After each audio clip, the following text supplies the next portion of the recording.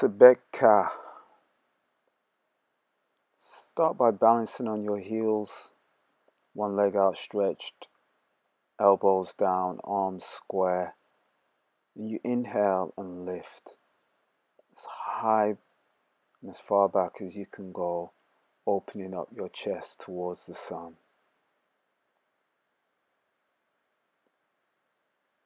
Exhale and float down. You swap the legs over and you do the same on the other side. Steady yourself, balance yourself on the heel. One leg outstretched, toes pointing towards the head. Square the arms 90 degrees in angle and lift in the ka position and hold. This is known as Sebek,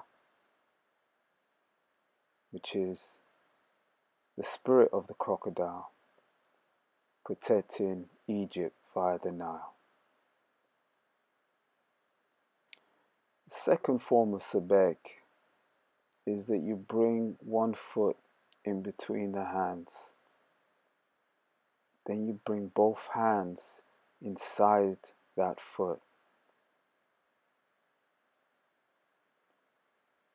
lowering onto your forearms and your elbows. You stretch the leg back, lifting the knee. Drop the head, deepen the stretch. This works your hip.